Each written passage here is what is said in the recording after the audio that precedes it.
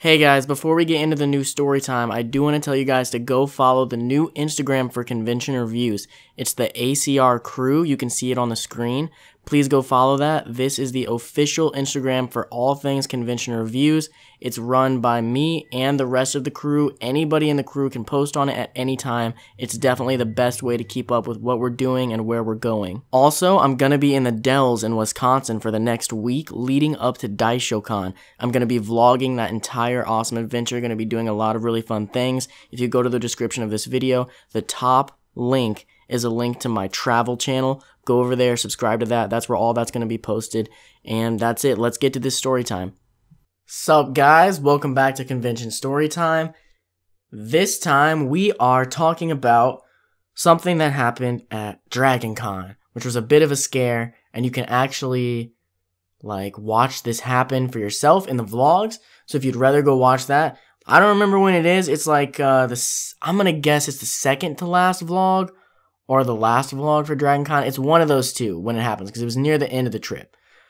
But a little build up. We've been there all weekend. Super excited because this is DRAGONCon. This has been my dream con for so long. I know so many other people who, it's their dream con.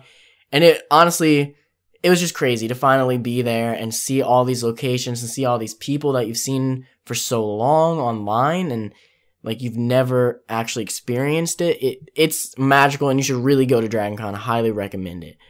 But this isn't about how awesome DRAGONCon is. We were recording, obviously, as we always do, and Drew has a bag that he carries around with him. Drooby-Doo, my friend and crewmate, if you don't know who he is, he also has a channel called Drooby-Doo. You can look it up if you're not subscribed to him, but he does music videos.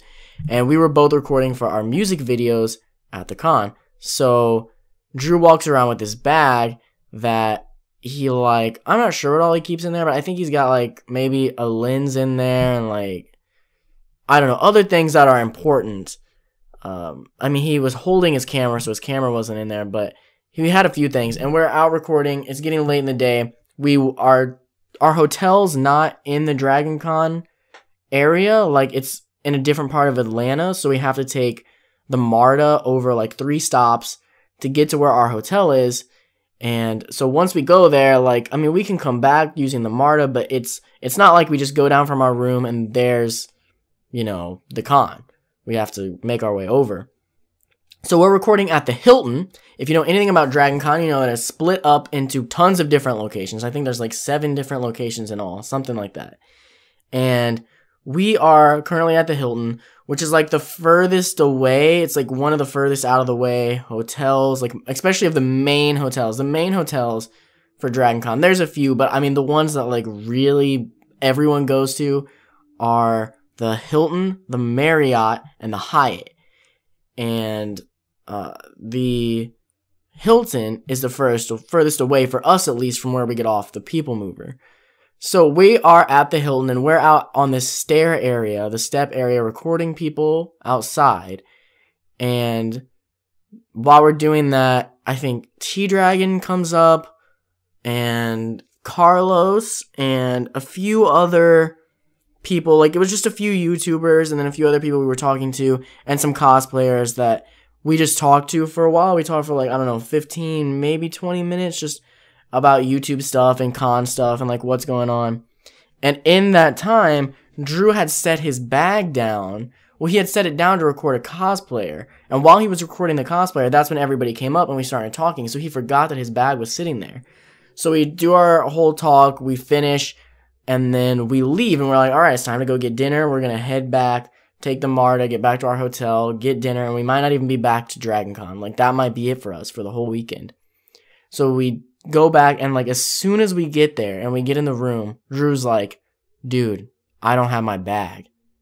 And I'm what? Because I have done this now twice. I left my bag sitting outside at MatsuriCon, and you can see that in the vlog. You see me freak out and turn and run to go find my bag because it had my keys, it had my everything in it. If I lost it, I was stranded in Columbus.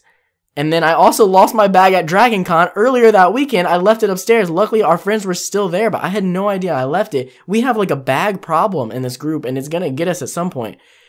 But it might have got Drew here. We weren't sure. So I'm like, dude, we got to go back. I know it's going to take forever, but we have to go back. So we quickly get back to the MARTA.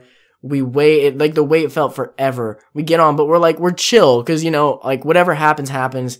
You know, if the bag's gone, the bag's gone. There's nothing we can do about it. We're hopeful, but, I mean, we don't know. So, we get off the MARTA, and that's when we're in, like, action mode. Because by waiting to get on the MARTA, there's nothing you can do. We just have to wait. Once we get off, we're, like, moving. And we get to the Hilton as quickly as we can. As soon as we get there, another YouTuber from the aficionados notices us. And I'm like, what's up, man? I don't need to be rude or anything, but he might have, like, had his bag stolen, so we have really got to go. And luckily, we're almost there. We get over there, and the bag's just sitting right there. I mean, it was in an area that there weren't a lot of people there. Like, I mean, it's not surprising that it was still there. But if it was like any other area of the con, I bet you it would have been gone. Or something would have at least been taken out of it. He checks it. Everything's inside of it. It worked out perfectly. Like, it couldn't have been better. And so we talked to the other YouTuber for a little bit, and then we're like, yeah, we got to go. Our friends are waiting on us so we can go get food. And we were just shocked. Like, I really thought that this bag was probably gone. Like, I didn't want to say anything. Well, I did. I was like, it's likely that the bag is not there. And we both knew that. But it was very surprising that it was. And I don't know if that's indicative of that, like, we were very lucky, or like that we could just trust the people around there. People surely saw that bag, but I don't know. I know there are thieves out there. I just know it's not in my nature. Like, if I see a bag, to just go touch it and take people's stuff. But I totally know there are, as Drew's had his stuff stolen from him before, like right out from under him when we were at MatsuriCon last year. So it happens. But let me know in the comments, guys. Have you had any experiences with your stuff being stolen, or specifically in this case, your bag being stolen, or well, it wasn't stolen, but like leaving it somewhere and having that scare and having that experience of having to go back and just thinking, like, all my stuff is gone. Like, it's probably not there. And then either it not being there, or you get lucky like we did and it's just sitting right there. Let me know in the comments below. Thanks for watching. Don't forget to like, comment, and subscribe. And I'll see you in the next video.